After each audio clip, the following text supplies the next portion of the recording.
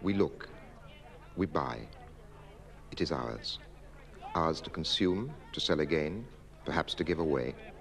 More often, ours to keep. £6 for the egg. You can have that for £2. Look at these cute little tongs. Oh. Tea caddy. Because they had many types of Chinese that put them in rows. We look, we buy, and we collect valuable objects. But the most valuable object of all has become the oil painting. Very, very small one. The last one, that's a larger one there. £26. Oil paintings often depict things which in reality are buyable. To paint a thing and put it on a canvas is not unlike buying it and putting it in your house. £26. I bought it this morning. The objects within the painting often appear as tangible as those outside it. Yeah, £25. You want to know what I paid for it?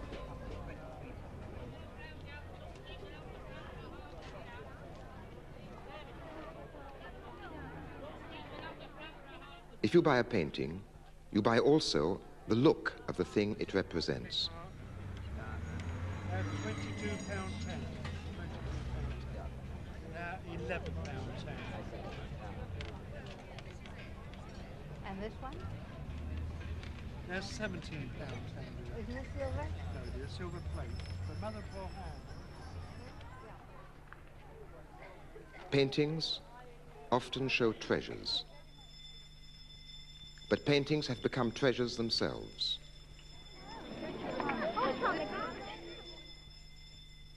Art galleries are like palaces, but they are also like banks. When they shut for the night, they are guarded, lest the images of the things which are desirable are stolen.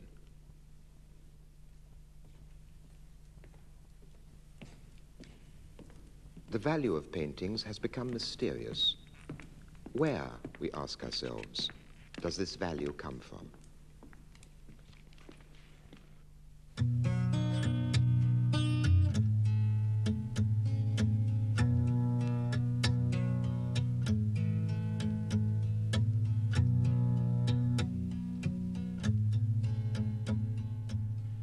Those who write about art, or talk or teach about it, often raise art above life, turning it into a kind of religion. In the first of these programs, I tried to show how and why modern methods of reproduction and communication, like color photography, like television, have theoretically changed the meaning of the visual art of the past, demystifying it and making it secular.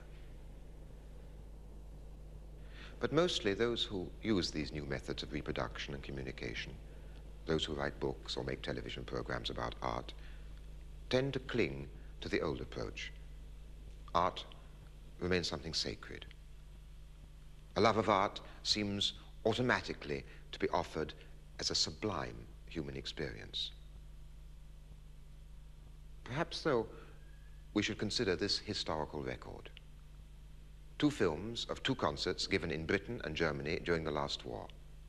Both films made as war propaganda to engender pride in the national cultural heritage. The first shows a concert in London given by Mara Hess.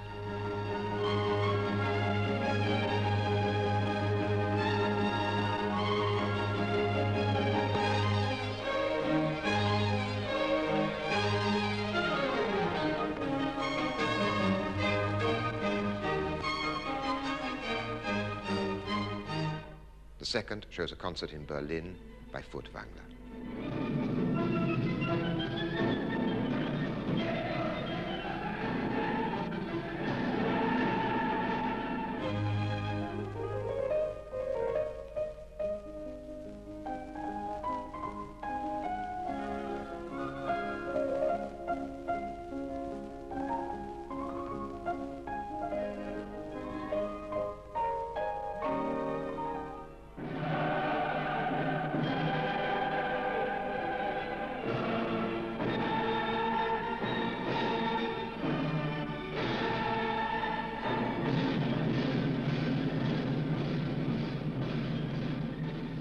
the experience of art is sublime. It looks as though it can be sublimely independent of a lot of other values. So perhaps we should be somewhat wary of a love of art. You cannot explain anything in history, not even in art history, by a love of art.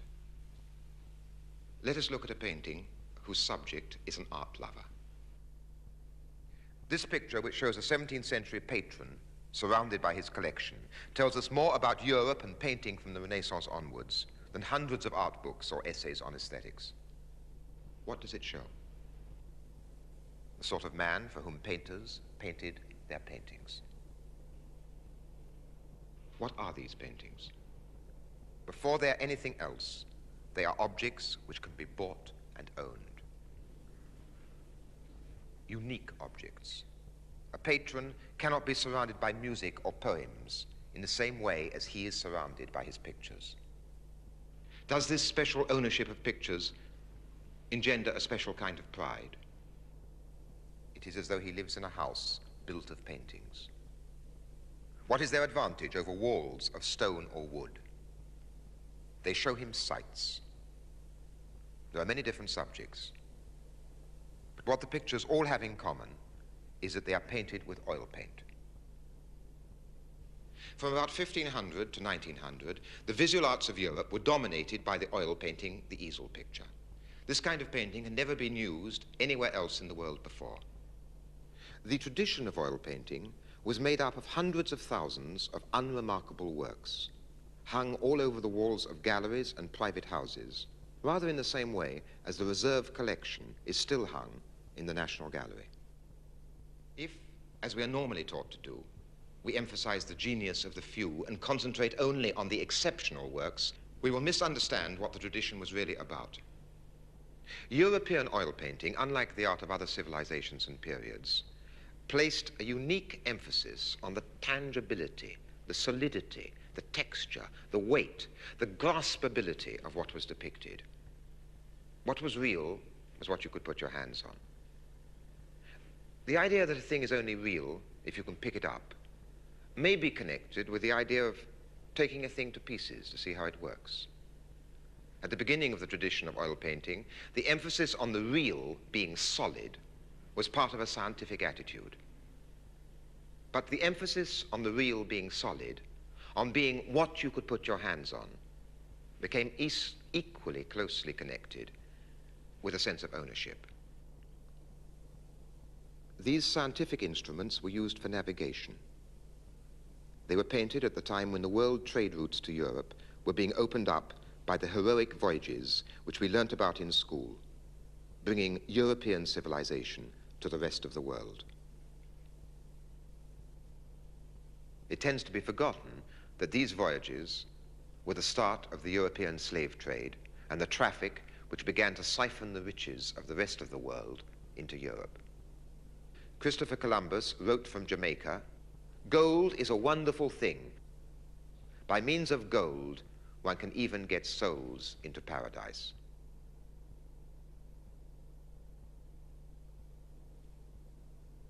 In 1519, Magellan set out to sail round the world.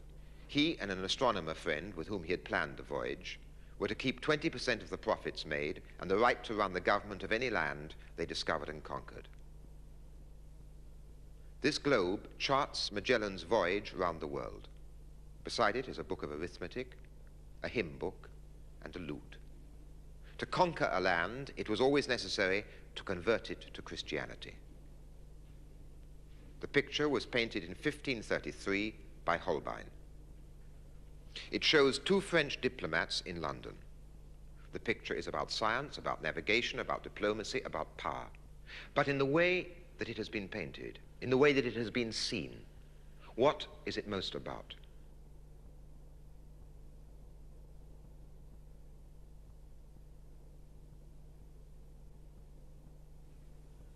There is not a surface in this picture which does not denote wealth. There is not a surface which has not been elaborately and skillfully worked.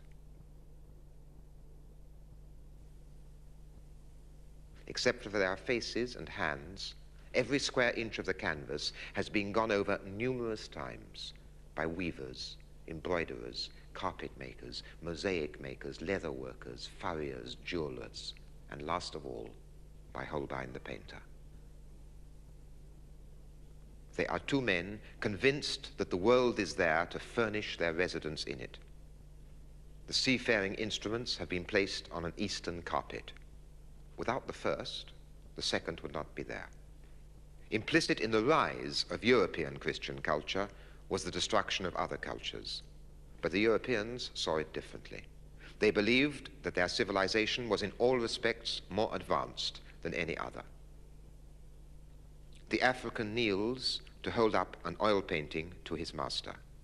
The painting he is holding depicts the castle above one of the principal centers of the West African slave trade.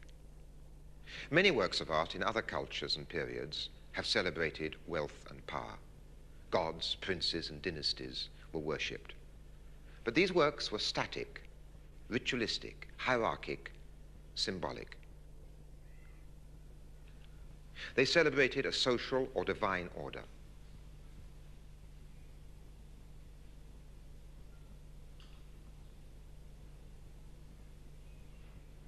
The European oil painting served a different kind of wealth. It glorified not a static order of things, but the ability to buy and furnish and to own. Before the invention of oil painting, medieval European painters often used gold leaf in their pictures. Afterwards, gold disappeared from their paintings and was only used for their frames. But sometimes the paintings themselves were simple demonstrations of what gold, of what money could buy. A certain kind of oil painting celebrated merchandise in a way that had never happened before in the history of art. Merchandise became the actual principal subject of these works. Eating is a pleasure, but these paintings cannot be eaten. They are a demonstration of something else. First of all, of the artist's virtuosity. Secondly, of the owner's wealth.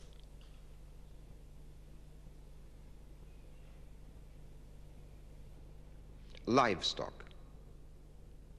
Not animals in their natural condition, but animals whose pedigree is emphasized and whose pedigree is a proof of their value, whose pedigree emphasizes the social pedigree of their owners. They are painted like pieces of furniture, a table or chair with 4 legs. Objects. Objects which, significantly enough, became known as objets d'art.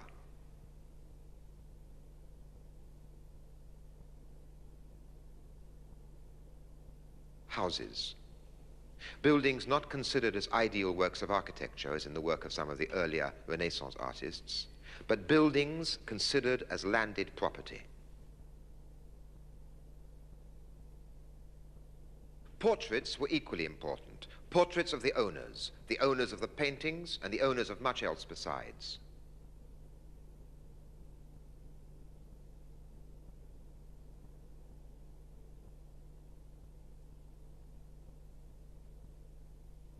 These paintings did not directly celebrate what was buyable.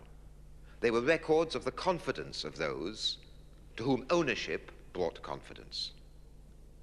Those who could buy banquets, horses, bulls, houses, hung on their walls generations of portraits, painted to celebrate a continuity of power and worthiness.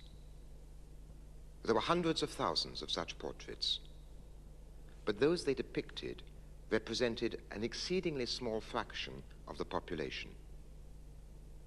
The poor have neither annals nor portraits. Their lives are unrecorded.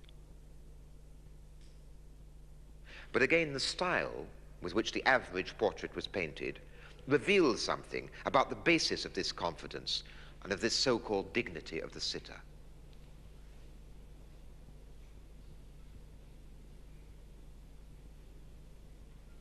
They were painted as though they were a strange mixture of livestock, furniture, and tailor's dummies.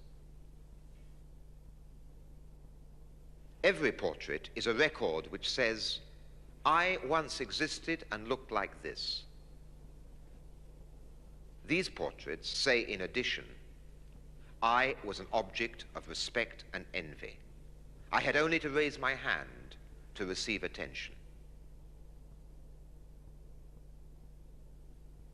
Everybody's clothes indicate social status. But the clothes and feathers and jewelry of these women make exaggerated claims. It is their clothes, not their faces, which dazzle. The faces of women in many European paintings are like the faces of swimmers in seas of silk and satin. Oil painting could paint these materials as they had never before been painted. There were also paintings whose subjects were taken from classical literature, subjects which today seem quite remote, unsubstantial, dreamlike. But this wasn't so when the pictures were bought. Classical mythology was part of the specialized knowledge of the privileged minority. And these paintings helped them to visualize themselves whilst displaying the classic virtues, making the classic gestures. The paintings were the settings for charades in which they themselves would play. The props were given, the spirit of the performance was left to the owner's imagination. The figures were like garments held out for the spectator owners to put their arms into and wear. Here, the daughters of the family dress up as graces decorating Hymen. But the dressing up didn't have to be as literal as that. The spectator wore the clothes and played his part just in imagination.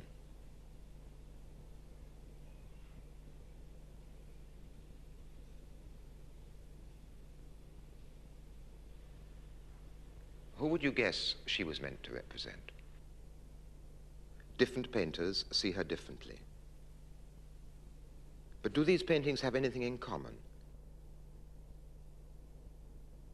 And if so, what is it that they all convey?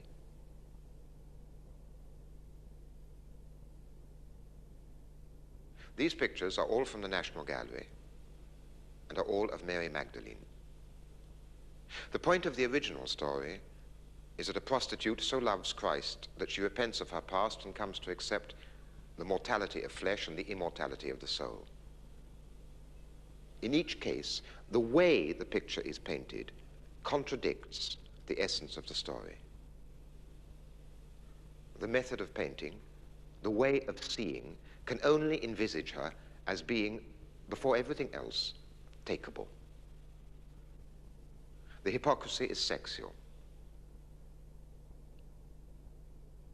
The title suggests sacred love. The painting, with title as alibi, speaks of profane love. Alternatively, she is simply a well-dressed, eligible young woman.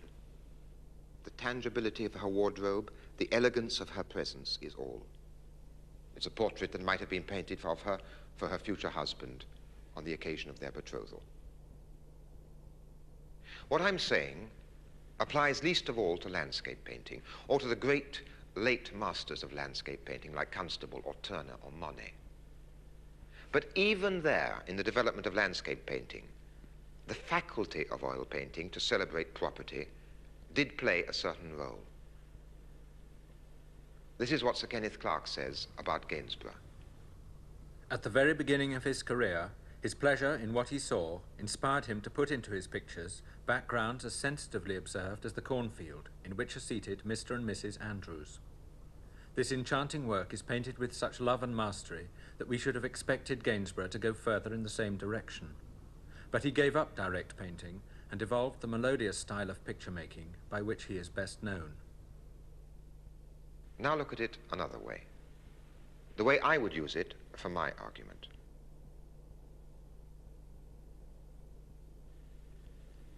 They have become not a couple in nature, as Rousseau imagined nature. Theirs is private land. Look at their attitude towards it. The attitude is visible. If a man stole a potato at that time, he risked a public whipping. The sentence for poaching was deportation. Without doubt, among the principal pleasures this painting gave to Mr. and Mrs. Andrews was the pleasure of seeing themselves as the owners of their own land. And this pleasure was enhanced by the ability of oil paint to render this land in all its substantiality. The surrealist painter Magritte commented on this faculty of oil painting. The painted landscape stands in for the real one. A number of great painters used oil paint to express their own highly personal and exceptional visions. They, in many ways, contradict my argument. They also contradict the tradition from which they sprang. This picture by Rubens celebrates the park and farmland surrounding the chateau he lived in. But the chateau and its owners are far away. Hunting is free. The fields are golden. The landscape is like a counterpane on a bed. It is a painting which goes beyond its traditional category. It is not a painting about a castle and its lands. On the contrary, it shows a world without scarcity, a world of plenty, a world, that is, which contradicts the entire history of private property. There's a painting of a woman by Vermeer, which at first sight confirms everything I have said. It would seem to be the ideal illustration of my argument. She is weighing gold in a pair of scales, or perhaps also weighing the pearls strewn on the table. Her interest is commercial. In the way the scene is painted, the substantiality and tangibility of everything is emphasized. Everything suggests the solidity of a Dutch middle-class home, even the painting of the Last Judgment on the wall behind her. A painting on the wall is a mark of prosperity. But go on looking.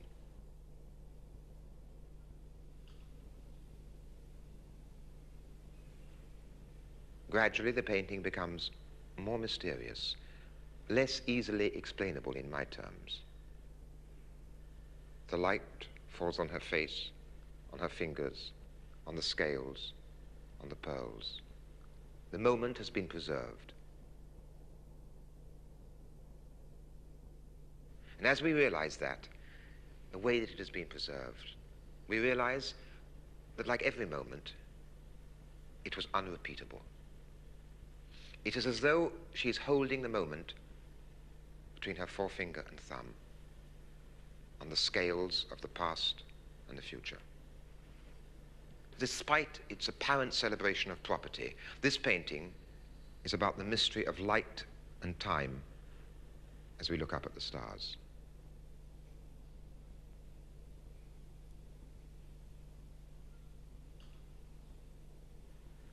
Not for one moment would I deny or belittle the significance and achievement of paintings like these.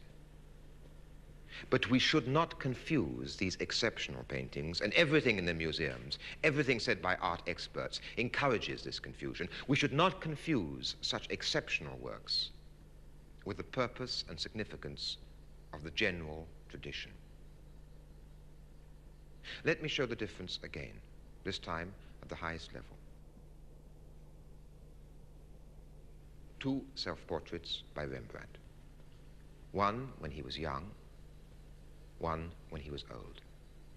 But the difference between them isn't just a question of how age changes a man's character.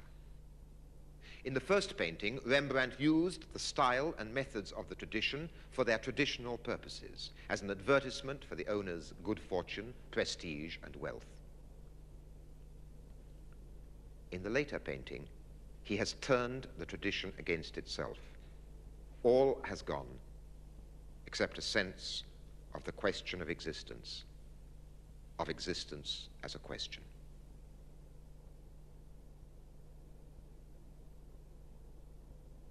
Intermittently, the tradition can breed within itself a counter-tradition. But the basic values of the tradition win in the end. This painting now has a fabulous price on its head, perhaps £3 million. It has itself become a fabulous object of property. Of course, a lot more can be said about European oil painting than I have said. Yet what I have tried to show is a fundamental part of the truth which is usually ignored. We study other cultures far away as anthropology. That's to say, we study them from the outside, judge them purely according to their own explanations of themselves. Now, if we look at the culture of the European oil painting in the same spirit, leaving aside its own claims for itself, I believe we will find that oil painting was, before everything else, a medium which celebrated private possessions. The tradition of the oil painting has now been broken once and for all. In some ways, publicity has taken its place. The sight of it makes us want to possess it.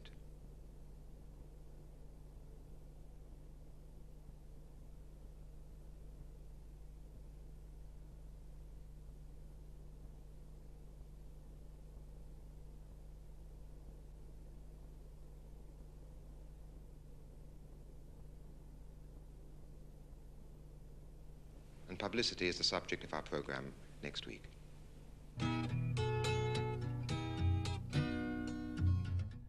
And the final part of Ways of Seeing is right here on BBC4 tomorrow at 7:30. Next tonight, stay with us as we prowl through wild China.